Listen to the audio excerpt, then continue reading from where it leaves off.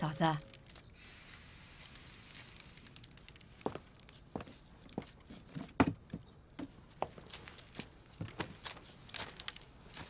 嫂子，忙活呢？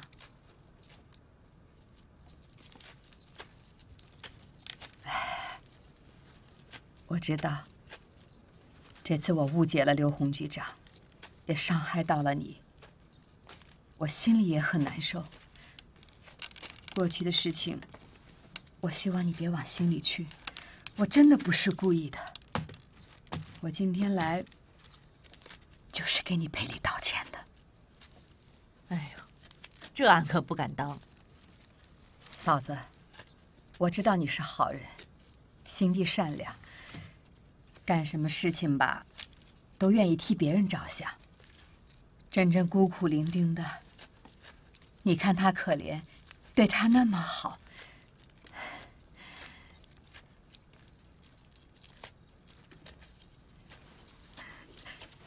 嫂子，那你忙啊。过2天我把真真带来看你。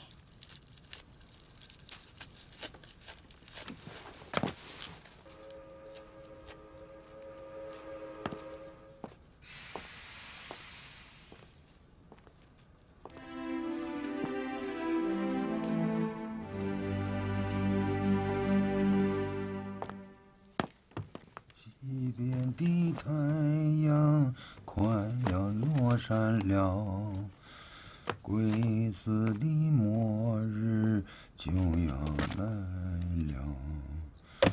弹起我心爱的土琵琶。哎，峰哥，你是干啥呢？我到你这儿来上班啊。到我这儿来上班？啊，到我这儿来上啥班啊你？哎呀，我这不是没事干，到你这儿混口饭吃吗？你这话说，那你来这我干啥呀？你当你的科长，我给你当个副科长还不行啊？哎，红哥，你可别啊！你这是骂我的吧？啊，你别开玩笑啊！亮子，我跟你说的这都是真的。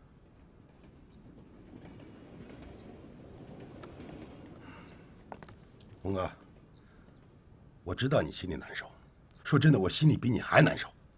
你放心啊，这件事儿上级肯定会处理好的。我知道。哎呀，那行了，我去给你打壶水吧。哎，你这是干啥呀？你折兄弟的寿吗？这不是？红哥，你坐，我去打水，一会儿回来给你沏茶喝啊。那行，你坐，坐。啊，你去吧。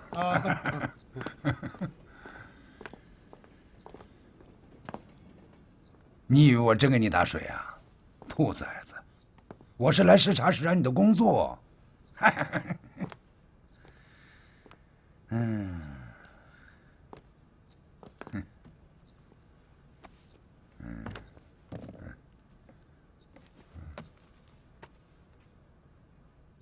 保卫干部手册，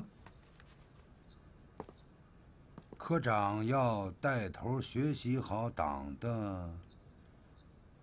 的方针政策，提高办案能力，坚持实事求是之原则，通过有表渠道。刘洪同志，哟，鲁书记啊，看书呢。哎呀，我这是瞎翻一翻。哎，鲁书记，别站着，进来说话。来，来坐下。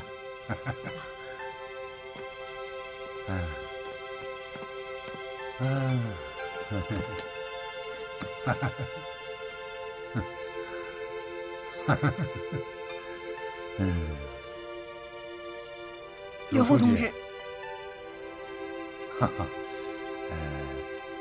鲁书记，你先说吧。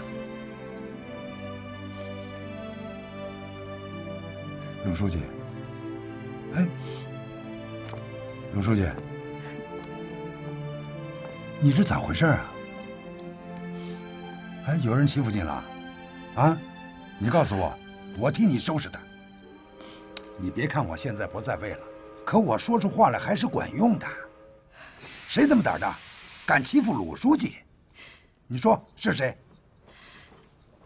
刘洪同志，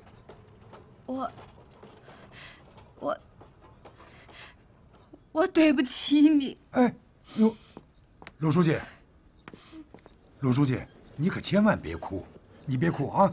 哎呀，我刘洪这辈子就怕看见女人哭，我这心里受不住啊！哎呀，你这一哭啊，就好像我干了啥亏心事儿似的。别哭啊！刘洪同志，自打你徐州回来之后，我知道了真相。我这心里真的是非常难受，可以说是痛心疾首，追悔莫及。这几天来也是寝食难安呀。刘洪同志，哦不，刘洪局长，你能理解我此时此刻的心情吗？陆书记，你咋能这么说呢？咱俩除了脾气有点不合，平时拌上几句嘴，你也没啥对不住我的。我倒是觉得我一个大老爷们儿，老是跟你较真儿，倒是我觉得对不住你呀。啊不，刘洪局长，自打我到了这个鲁南铁路局当了这个书记，我对你的态度真的很不友好。你说过的话，做过的事，我都觉得是不对的。有的时候，我还当着那么多的人伤你的自尊。我说你没修养、没文化，我说你是江湖草莽。尤其是王亚明的这件事情，我不但没有配合你的调查，我还处处的给你设置障碍，害得你停了职，还给了你留党察看的处分。哎呀，陆书记，你看你说啥呢？这哪能怪你呢？这不是上级的安排吗？不，你听我把话说完。自从你失踪了以后，我更是雪上加霜呀。别的同志都在为你焦急，可是我又做了些什么呢？你说我的同情心都到哪儿去了？哎呀，难道你说我真的就是无情无义的女人吗？你要狠狠地批评我，真的，要不然我看见你，我心里就会难受。我这种自责，就让我喘不上气来，你知道吗？哎，陆书记，过去的事儿啊，就让它过去吧。咱又不是圣人。再说了，就是圣人，他也会犯错误啊。要说犯错误啊，我呀比你多得多。哎，自从你来到我们身边，当了这个书记，在你的领导和帮助下，你没发现吗？我变了，我就像变了一个人。哎，你闻闻，我身上没臭味了吧？对。我跟你说啊，我媳妇儿现在都闻不惯我身上这股味儿。还有啊，自打你跟我说了我没有文化、没修养以后啊，我每天都在看书。当然了，这上面的字儿呢，我有一半都不认识。哎，可我还是看了。是，刘洪同志，你说句掏心窝子的话，你是不是能原谅我对你做的一切？能把我当成你可以信任的战友，把我当成你们铁道游击队的一员？陆书记，你看你说的，我是个爷们儿，你是个娘们儿，啊，不对啊，我是个男人，你是个女人，啊，也不对，我是个男同志，你是个女同志，我咋能跟你较真呢？再说了，你做了你该做的事儿，我做了我该做的事儿，咱俩只是搞岔了，没有拧到一块儿啊！哎呀，没啥谁对谁不对的。哎呀，卢书记，这就是个屁大点事儿嘛！啊！哎呦，卢书记，我又说粗话了。这不算粗话。哎，卢书记，有句话我想送给你，它就是我现在的心情。你说。啊，这个。路远知马力，日久见良心。你说的非常好，也是我此刻的心情了。好，你这么一说，我现在心里就舒服多了。那我就先回去了。再坐会儿吧。不坐了。你接着看书吧。好。那你忙吧。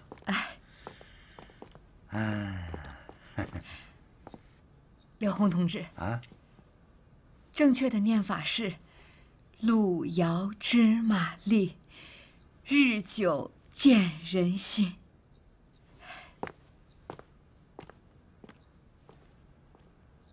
路遥知马力，日久见人心。这“遥”是啥意思呢？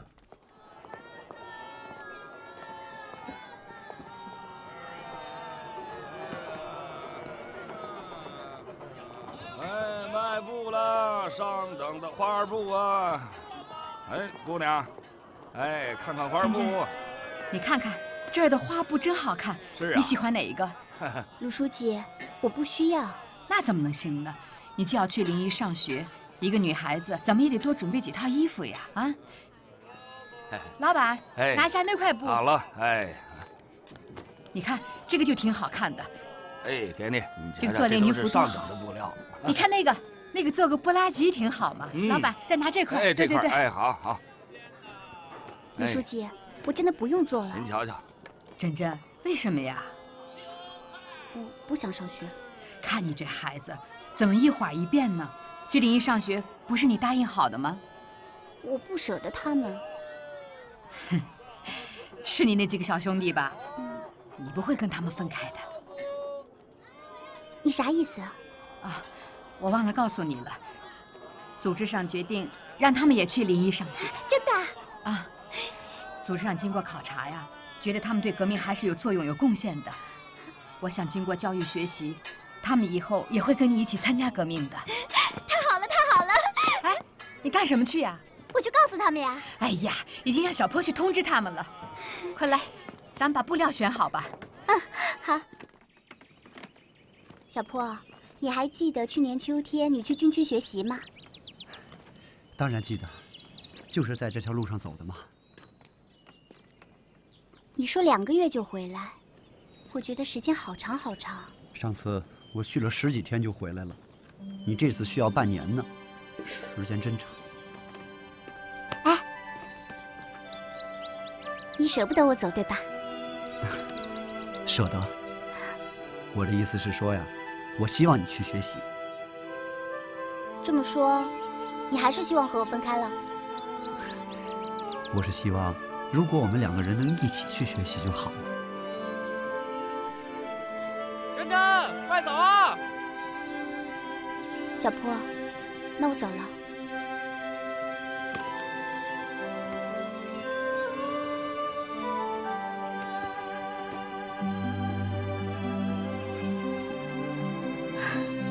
好了，注意身体，啊。对了，到那儿一定要遵守学校的纪律，别再耍小孩子脾气了，啊。我知道了。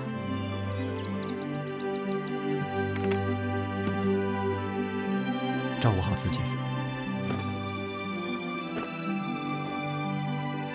再见。再见。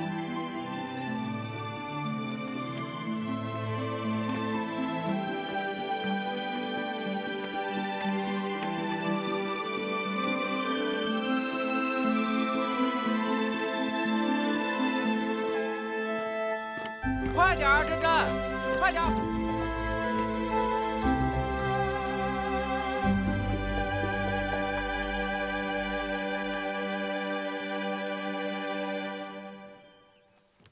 今天的会议主要是研究敌情，部署应对枣庄暴乱的具体措施。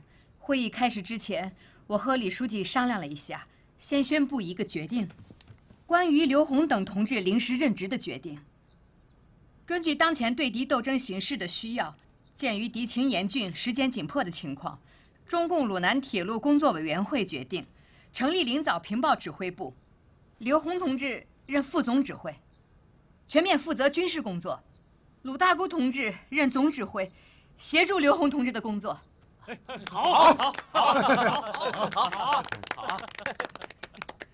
刘副总指挥，走马上任吧。政委，我这还是第一次听说总指挥协助副总指挥。好，那既然总指挥下命令了，那我就执行啊。来，你来。那么我就谈一谈这次平报工作部署的安排。我记了几点。啊，在这儿。是这样啊，彭科长，你们保卫科要协调各区公所，尽快摸清楚红黑账上记黑点的人现在的情况，有重大嫌疑的要拘捕扣押。放心。小波在，你们短枪队要在各路口、车站还有闹市区设卡，严密盘查那些可疑人员。好。王虎，你们长枪队要尽快跟县大队联合，在全市开展清查工作。是。所有这些人员啊，都由关副局长在局里做总协调。另外呢，今年是我们枣庄抗战胜利的第1个春节，所以清查敌特工作我们要内紧外松。平时我们还要照常工作，这样也可以麻痹敌人。咱不要搞得人心惶惶的，咱要让枣庄的老百姓过上一个好年。还有，在军事上的安排呢，我再跟总指挥还有书记啊，我们再进行研究一下，然后再通知大伙，好吧？总指挥、书记，我这么安排还行吧？非常好。好，那就按照副总指挥的安排，分头行动。好。知道今天为啥把你们叫来吗？因为你们是铁道游击队的老相识了，你们自己做了啥事儿，我不说，你们心里也很清楚。现在虽然说小鬼子玩完了，可是还有一部分日本残余没被消灭，再加上国民党特务在暗中捣乱，所以我发现现在你们有些人还不死心，还梦想着变天。我告诉你们，这是绝对不可能的。解放军的天是任何人改变不了的。过去你们在红黑账上都有黑点，我们铁道游击队的红黑账是照样算数的。不过这话又说回来了，只要你们不参加敌特活动，发现情况及时向我们汇报，就可以将功补过，这样黑点也可以变成红点的。大家都听清楚了吧？听清楚了。邓局长，你来吧。刚才彭科长已经把政策交代得非常清楚了，你们呐回去都仔细想一想啊，别听风就是雨的，跟着到处瞎跑。我告诉你们，任何人也休想把革命的胜利果实给夺走。号外，最新消息特大喜讯！给您，国共两党停战协定昨日在重庆签字。给您，好嘞。号外，最新消息特大喜讯！国共两党停战协定昨日在重庆签字。给您，好嘞。号外。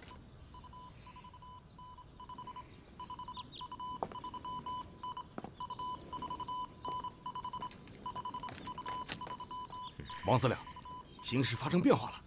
国共两党的停火协定于元月10日在重庆签字，生效的时间是元月13号午夜。我刚刚接到上峰的电报，我已经知道了。那我们的暴动计划怎么办？什么怎么办？仍按原计划行动。可是，到不了春节，停火协定就生效了。我听说这回国共两党是动了真格的。北平军调部派出的停战监督小组，今天就到了徐州。那是国共两军正面交锋的战场。枣庄暴动属于民众的自发起义，不受停战协定的制约。报告司令，徐州来电。念。鉴于目前之形势变化，你部原定于春节期间的行动，可否提前到元月13日午夜前进行？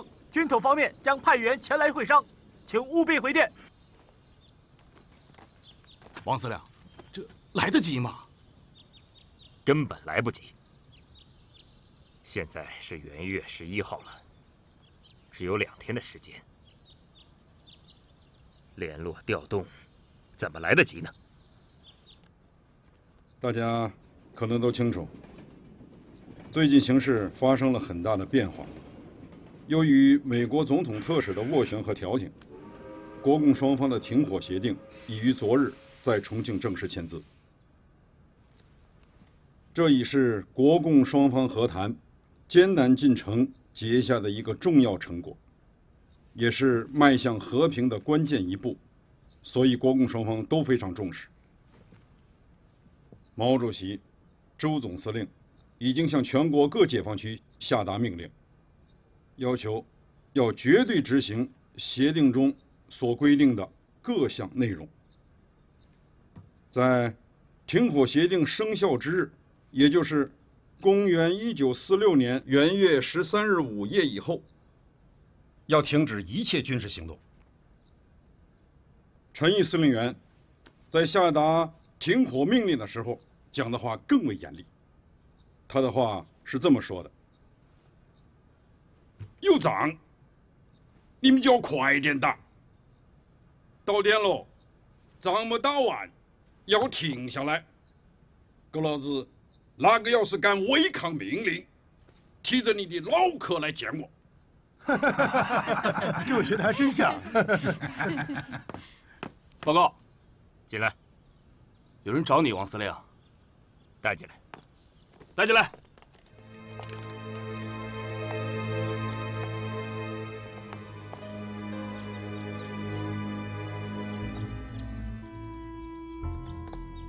王亚明司令，久仰久仰。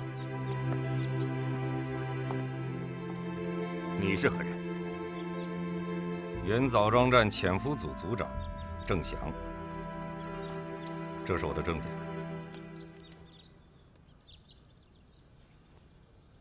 哎呀，原来是郑兄啊！失敬失敬。不知有何贵干？奉上司命令，我是专程从徐州赶往此地，与王司令有要事相商。什么要事？王司令难道没有接到过任何通知吗？哈，你是说枣庄暴动？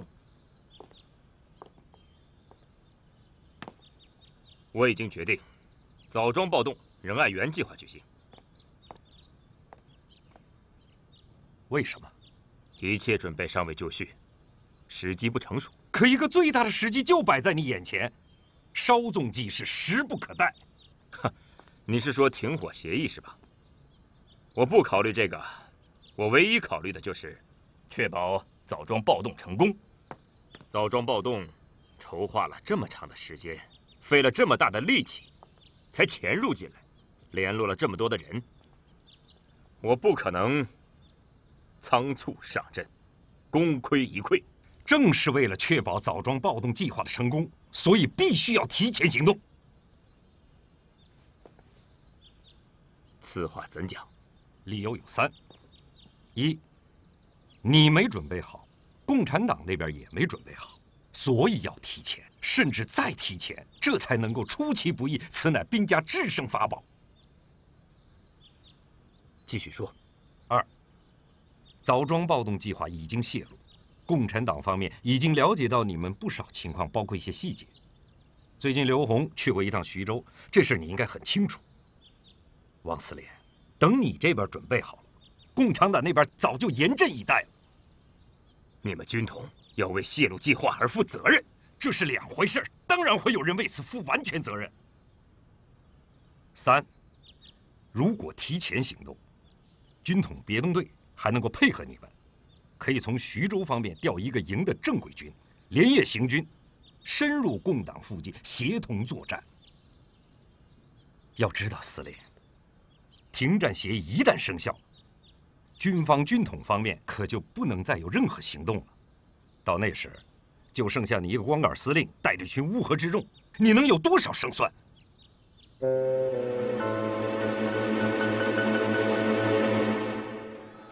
好看看啊！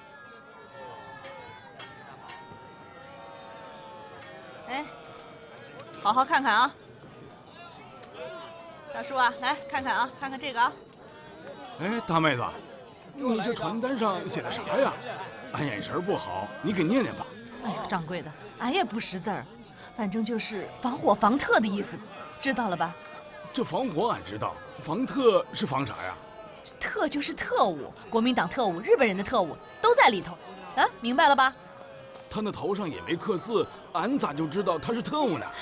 你看你这话说的，他们头上是没刻字，可你想啊，特务是坏人，坏人做事做贼心虚，总会露出马脚的。你眼睛盯紧点，有啥情况向联防队报告啊！好，记住了吧？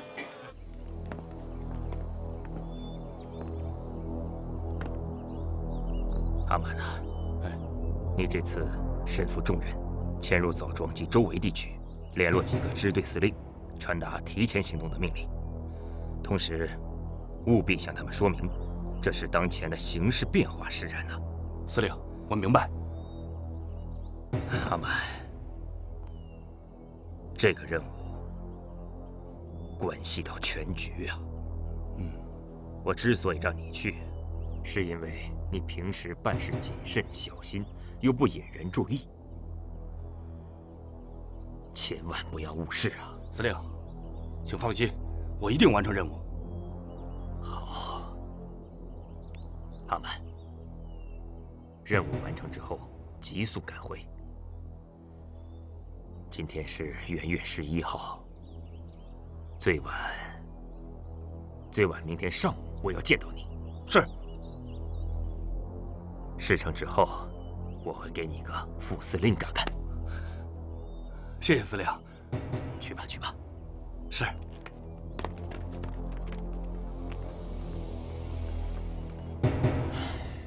来，大爷，您拿着，拿回去看看啊。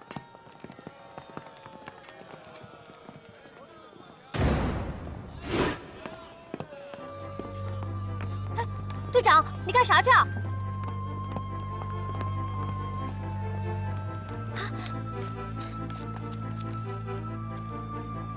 咋了，队长？走。哦。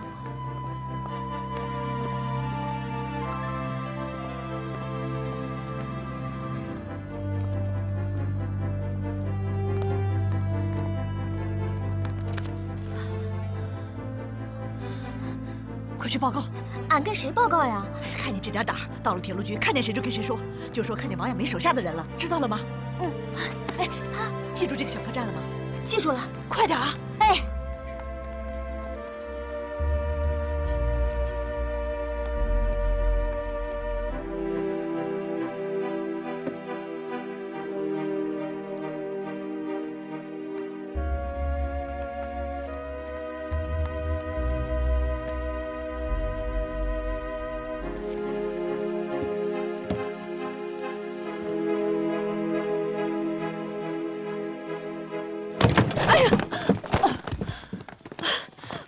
放开我！放开我！王八蛋！放开我！我认识你，听别人说你是刘洪的老婆。俺也认识你，王亚明的手下，狗特务。老娘们联防队，我让你多管闲事儿。狗特务，跟他废话啥呀？弄死他得了。等一会儿，我还有话问。刘洪到徐州去，跟你说过什么？你要老老实实的告诉我。俺家老洪到徐州打听到的事儿多了，你想知道啥呀？你什么使劲抓着俺，让俺咋说呀？放开他，坐下吧。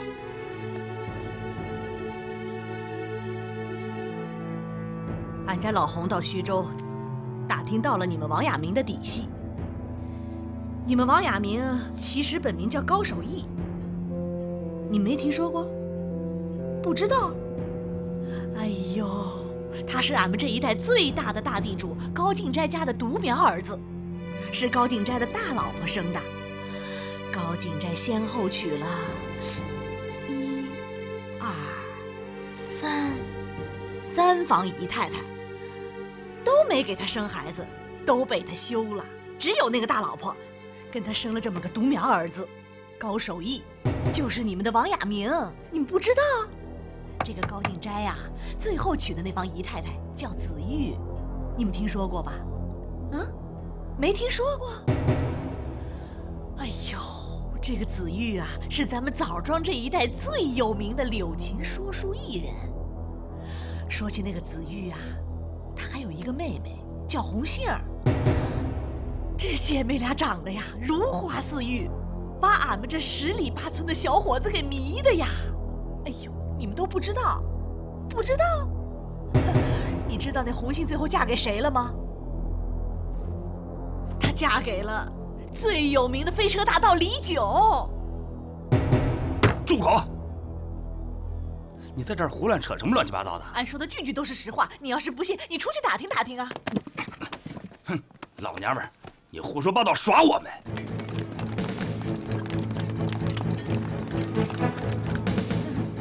今天你们是跑不了了，俺们的人这就要到了。老子临死也得抓个垫背的！把枪放下，放下！别过来，不然我打死他！放下，听见了吗？放下！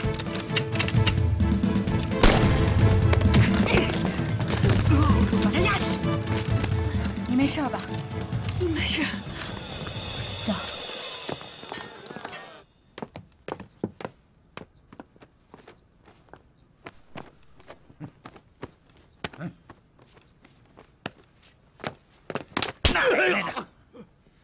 刘局长，好啊，你敢打我媳妇儿啊？我都没敢打过我媳妇儿，你胆子也太大了。刘局长，你听我跟你解释。哎呀，解释个屁呀！你解释。哎，刘局长，审讯开始吧。奶奶的！起来，坐好。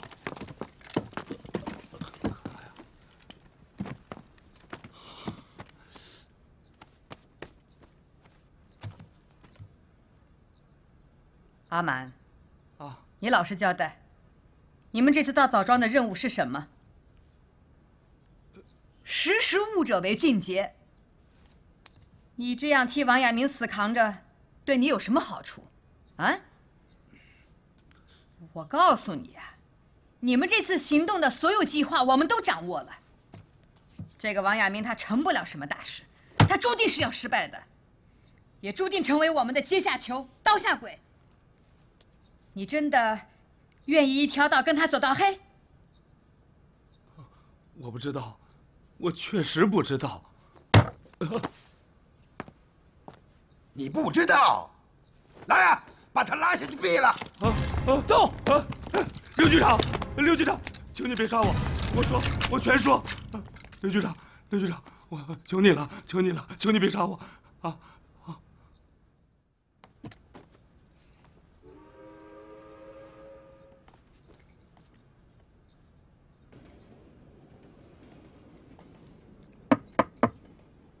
谁呀？是俺。哟，嫂子呀。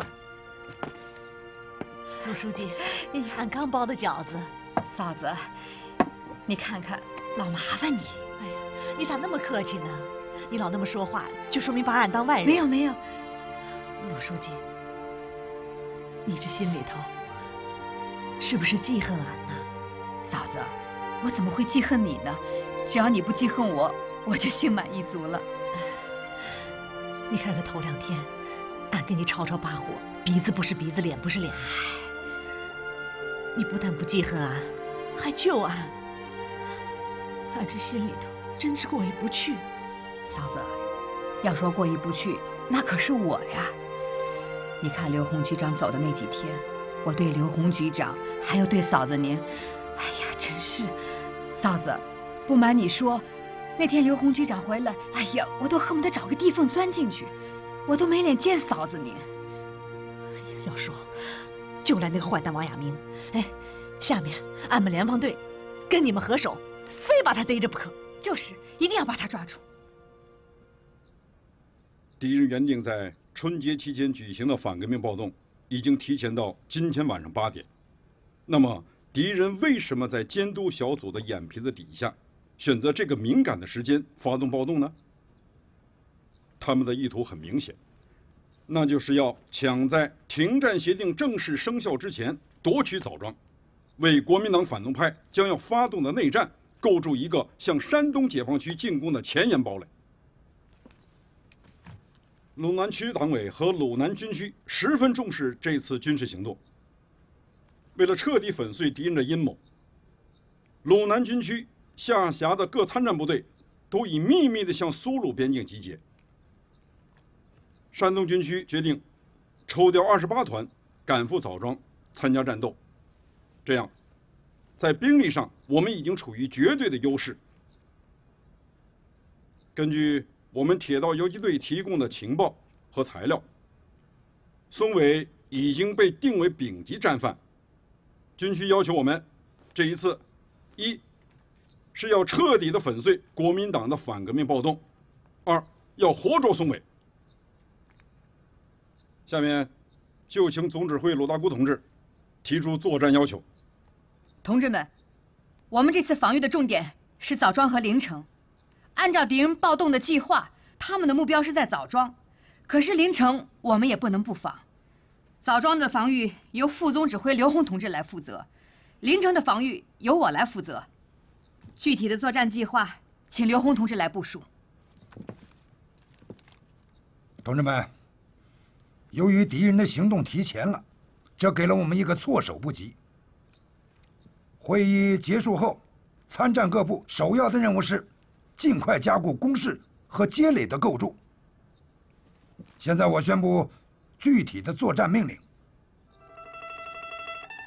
铁道游击队要收缩兵力，原驻扎在临城和金浦路沿线的长江队要留下一小部分人原地驻守，剩下的人迅速回撤枣庄。是。这个在金浦路沿线和临城县的防务工作由长江队1部和临城县县大队共同负责。是。义县县大队和藤县县大队分别进入枣庄的东部和北部的外围进行防御。是。彭科长，短枪队，你们守在外围，一旦发现敌人的突击队，千万不要硬打，要想尽一切办法把他们引进我们的包围圈。是。好，我们的具体作战方针是坚守枣庄，把王亚明的暴动部队粘在枣庄城外，28团从外面包围，消灭他们。为了能准确打击王亚明的暴动部队，必要的时候可以采取一些非正常手段，完成军区交给我们的战斗任务。是。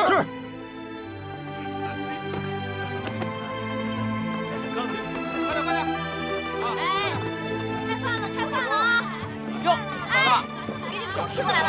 来，开饭了，别饭了啊，别饭了。嫂子，你们老娘们支线队又给我们送好吃的来了。好吃的送到嘴边都不知足啊！知足，要是有大姑娘小媳妇的，弟兄们就更来劲了，吃吧。馒头都堵不住你的嘴。使劲吃啊，管够啊！姐妹们，咱们帮他们忙活。来，吃饭。多吃点啊！别让你们一个拿。你看，群众都发动起来了，这才叫人民战争。嫂子，咱们又打仗了，不是国共已经停火不打了吗？他们要打，咱们也不怕，咱们有能耐收拾他们。哎，你看看，嫂子把妇女们全组织起来了。哎呀，老娘们瞎掺和，凑热闹呗。刘局长，你这种大男子主义思想，以后可要改正了啊！改正。不过鲁书记啊，就是再改正，我跟你说，打仗还得靠爷们儿。你看看这个，嫂子，鲁书记，你怎么自己干上了呢？俺们联防队能帮上点忙就是一点嘛。你别说，你这个联防队呀，这次还真是派上大用场了呢。真的啊，能派上用场就好。嫂子，那你好好干，我先出发了。好，刘局长，李书记，刘局长，那我就先走了。你们还有什么吩咐的？你说，刘书记，没啥吩咐的了。你看，这回啊，你一个人独当一面，可千万要小心啊！放心吧，我打的仗也不比你少啊。你们在这儿，我还不放心呢。走了。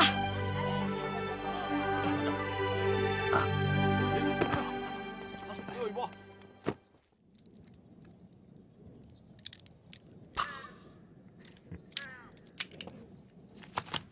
报告司令，军统徐州站来电。念。从徐州出发的国军增援部队及军统特别行动队，昨晚已潜入山东境内，到达秘密集结地点。稍后休整后，按预定时间到达位置，配合你们作战。知道了。是。阿满。阿满。王司令，阿满到现在还没回来。还没回来？嗯。按照约定，他如果昨天没回来，今天也该早回来了。阿满是不是出事了？